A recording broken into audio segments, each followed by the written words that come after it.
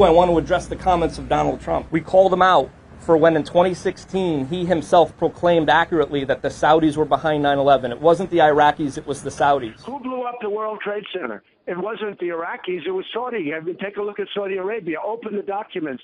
We ought to get Bush or somebody to have the documents opened because, frankly, if you open the documents, I think you're going to see that it was Saudi Arabia. We called him out about how he met with me and a number of us standing behind me. He met with us in the White House in 2019. We begged and pleaded for justice. The President of the United States has the power and capacity to declassify documents. He said he was going to help us. He said, you're right in your pursuit. Keep going, keep pushing, keep declassifying, keep fighting. I'm with you. Less than 24 hours later, his Attorney General, Bill Barr, invoked what's known as the state secrets principle against us. The President looked me in the eyes and said, yes, I'm going to help you, and I'm going to help the families. The next day, his administration then declared those same documents, these, state secrets. We now have the documents, thanks to President Biden. It is those documents which we now have. Those documents which took a presidential order from Biden to unwind the state secrets principle. Former president, 2 days ago, claimed that he doesn't know about our outrage and he doesn't know who was behind 9/11. Well, nobody's gotten to the bottom of 9/11, unfortunately. That is the worst feeling that these family members can get when we're not even getting through to a former president. That is the worst form of greed and worst form of evil. The golfers and the former president are cowards.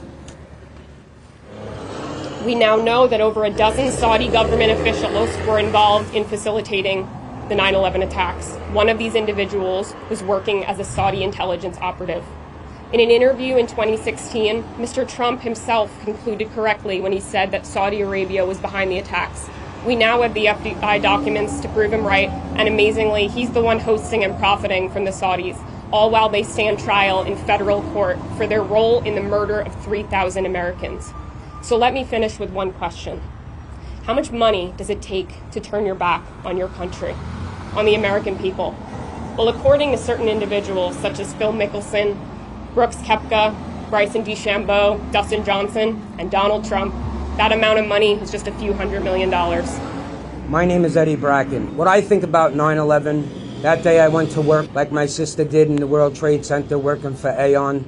I went to work in the Javits Center as a carpenter for the New York City District Council of Carpenters, and I'm still there. But every day I look out that window and that tower's not there, it reminds me of my sister going to work as her kids went to school, and she asked for her boss for his first day off, and he said no. You can come in the morning and you can leave in the afternoon.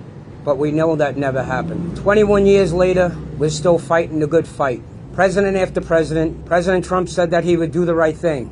He hasn't done the right thing since, and he ain't going to do the right thing now because it shows it.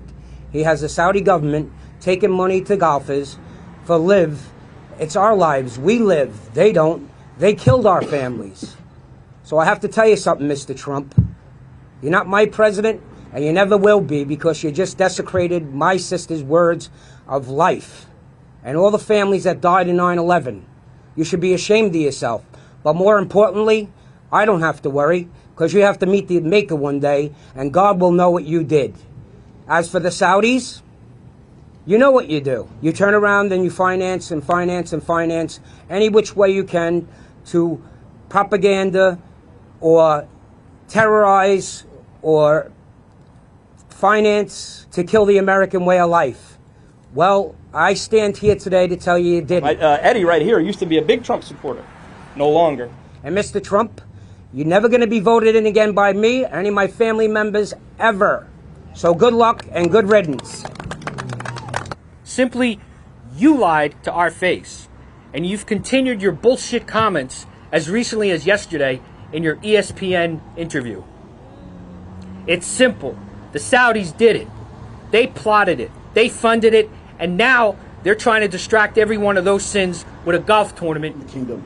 In 2016, the Saudi Arabian government paid unwitting U.S. veterans tens of thousands of dollars to lobby against the Justice Against Sponsored of Terrorism Act, a law that a law allowing the victims of September 11th to sue the Saudi government.